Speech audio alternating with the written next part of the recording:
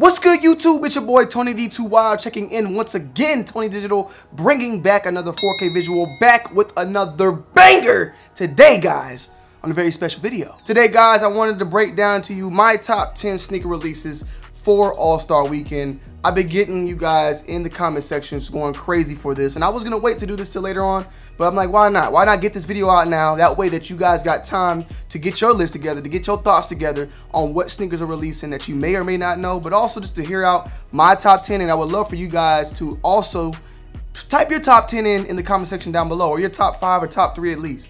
We did a top 10 February sneaker releases, so a lot of the shoes you see on there may be on here, but we're gonna go ahead and do this list and add a little bit of a in it, because there is other shoes that have recently came forth that are releasing, but there's also shoes that just I didn't even remember or know that was releasing during this weekend that I have to put into this list. So without further ado, sit back, relax, enjoy some snacks, and let's get straight into it, man. Let go. Coming in at number 10, guys, is the LeBron 7 All-Star. Now, these are set to release on the 12th and retail for $200. These are the LeBron 7 All-Stars from the previous years, and I ain't gonna lie to you, I don't even remember this shoe coming out. Not this shoe in particular. Now, the set retail is $200, and LeBron is also dropping another shoe, a current model of the, what is this, the 16, right? It's the 16 or 16, 17, correct me if I'm wrong, but he has his own All-Star sneaker dropping as well, but they're also retroing this one that you see right here. And me personally, I like this shoe a lot. It has this wood grain type of look to it. I think it looks dope. And like for you major LeBron fans out there, I know this is probably gonna be a shoe that you guys are gonna wanna go after. I went after the LeBron 1 All-Stars because I remember that shoe, and I got that shoe to this day. When they retroed, I went and copped those ASAP, and they just sitting down below, and I might need to throw those on pretty soon because they're pretty dope. And you can't go wrong with wheat, in my opinion. Coming in at number 9, releasing on the 16th for $180, we have another BBC and Reebok Answer 5 collaboration. If you remember the BBC Reebok collaboration that dropped during Complex Con, it was a very, very limited shoe that released and sold out instantly pretty much. Well, you have another chance to cop a pair, and this one is in like a ketchup-y, hot tamale pink. It has a little bit of that same pink than the previous version, but it has a little bit of reds and other colors in there as well. So some of you guys out there may or may not like this, but if you did like the previous model, I don't see why you wouldn't like this model right here. I mean, the colors are dope as well, and they are releasing during All-Star Weekend. So you have a chance to get something similar, a BBC and Reebok collab, once again, during All-Star Weekend for $180, and this is dropping on the 16th. However, all these release dates, they're subject to change. Just remember that. Coming in at number 8, guys, is the Jordan 3 Fire Red. These are releasing on the 15th for a retail of $200. And I like them, man. A lot of people like this, and a lot of people got this shoe already. I'm late to the table. You guys know I try to get the shoes out early, but the fact that I'm late, I got something up. I got something planned up my sleeve. Giveaway. You know what I'm saying? I got something planned up my sleeve, though, on that. The Jordan 3 Fire Red is set to release during All-Star Weekend, and it's going to be one of the premier shoes releasing during that weekend that everybody's going to want to get their hands on. And I feel like this is going to be the most available sneaker during All-Star Weekend if you just ask me personally. But guys, get ready. They dropped the shock drop. They sold out. Now they're releasing them to the public during the 15th, and I want to get my pair ASAP, and I should be getting some very soon, so stay tuned to that. Coming in at number 7 and releasing on the 16th, we have the Nike Adapt Air BB. Now, I spoke about this in the top 10 of February. $400 on the retail price point, which is, I think, $50 more than the 1.0 pair. This looks way better in my opinion. $400 is a lot of money, though. I understand the pain and suffering, but it's going to be a good shoe. I think it's going to be a shoe that people are going to cop once again. People are going to be buying them to resell, because remember last year when they dropped, they were just sitting for retail, even below retail, but then out of nowhere they just shot up. Remember that? The OG pair just shot up, and they were flipping like crazy out of nowhere. I think they were flipping like $1,000. Now right now I don't know what the price point is right now, but I just remembered back then them going for crazy amounts. I might have to check StockX and see if it's where it's at now, but more than likely it might drop a little bit since this 2.0 pair is releasing next week. But that isn't to say that this is going to do the same thing, so don't jump out there going buying 3-4 pairs thinking that you're going to be able to flip or the resale is going to jump up. I don't know, so your own risk on that one. But if I get a chance to get a pair, more than likely I will get a pair. Coming in at number 6 is the Jordan 1 New Beginnings pack. The Jordan 1 in general. Those are two different shoes, so I don't want to put them together. But I guess we could, yes, that pack itself will put it all together on this one. The New Beginnings pack, there's no set release date on this shoe though. The retail is $350, but there's no set release date yet. We would think it's going to release during All-Star Weekend, but with everything getting smashed in there, I'm not yet sure to what date they would do it. I mean, we have something booked on the 15th. We have something booked on the 13th. We have something booked on the 16th. We have a lot of stuff booked on the 15th, actually. The 14th seems to be the only day I don't see anything releasing.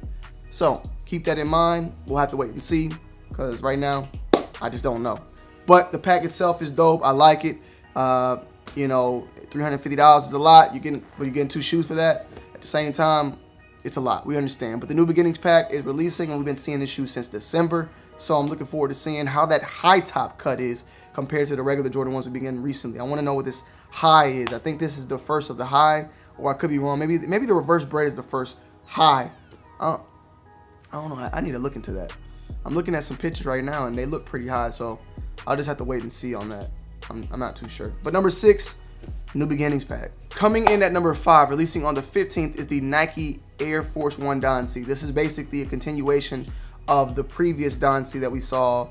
That was during Complex Con that these released. I remember seeing them. They look very similar. I want to make sure that they look identical to the white ones that released a couple years back. Now we have a blue pair. These are supposedly releasing during All-Star Weekend. I love that colorway. It does mimic a lot of the Air Force 1 MCA off-white, but I love that baby blue with that red mixture.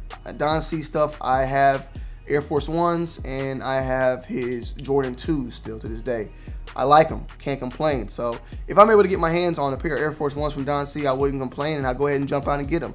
This week is going to be a hefty one, though, so we got to balance everything out because I don't want to go broke. I don't want to go broke.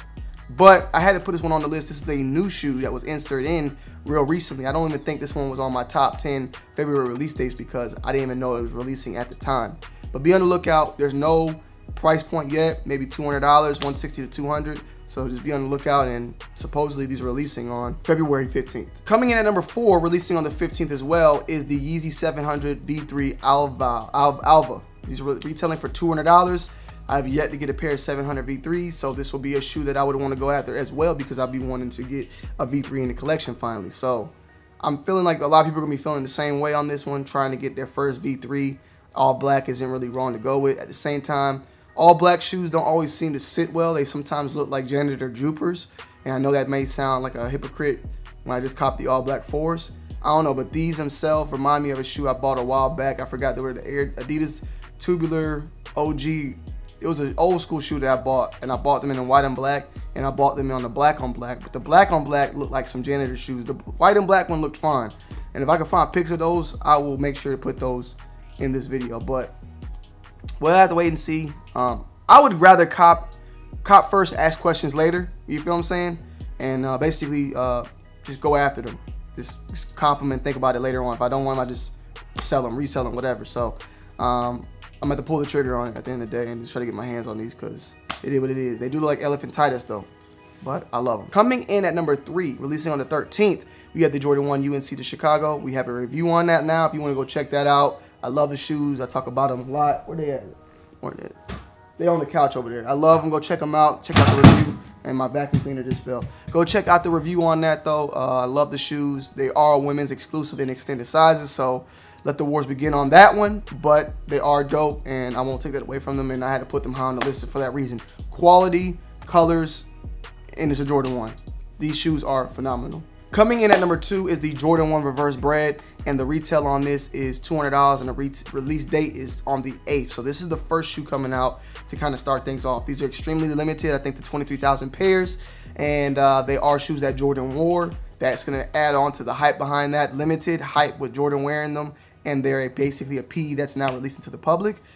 This is going to be probably the biggest shoe. The only reason why I would take it out of being number 1 is because it's just so far away from All-Star Weekend.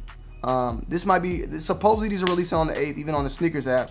I wouldn't be surprised if these restock during All-Star Weekend somewhere, or if you're in Chicago, they're going to re-release them at the Chicago store. It's going to happen.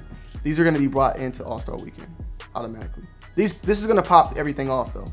This shoe pops it all off. And then coming in at number 1, releasing on the 15th, is the Off-White Jordan 5. The retail on these are $225. This is going to be the shoe that everybody's waiting on. This is going to be the shoe that's going to be having some shock drops here and there. I'm pretty sure there's going to be some location early access, whatever in Chicago where you got to be at a certain place. I'm looking forward to seeing how this shoe releases in Chicago. Unfortunately, I more than likely will not be there at this point in time, but I'm looking forward to seeing it from afar from my colleagues, but also just from being on the internet, on Twitter and all that. This is going to be a really nice weekend, and I'm just looking forward to it at the end of the day. So we'll just wait and see what is to be brought upon with this off-white Jordan 5, and hopefully, I get my pair. But I already accepted the L. I know. Trust me. So yeah, guys, I hope you guys enjoyed today's video. Make sure you leave a like, comment down below, and subscribe to the channel if you're new, guys. I more than likely will be going live today on the Too Wild for TV channel. So if you haven't subscribed already to the podcast, go and do that. I will leave a link down below in the description of that. Come and pull up on me, man. We go live almost each and every other day. We do this Thug Thizzle, and something this was delivered by Amazon. So I got to go downstairs and get that ASAP. I love you guys. It's your boy, Tony D. Too Wild. Checking in, checking out.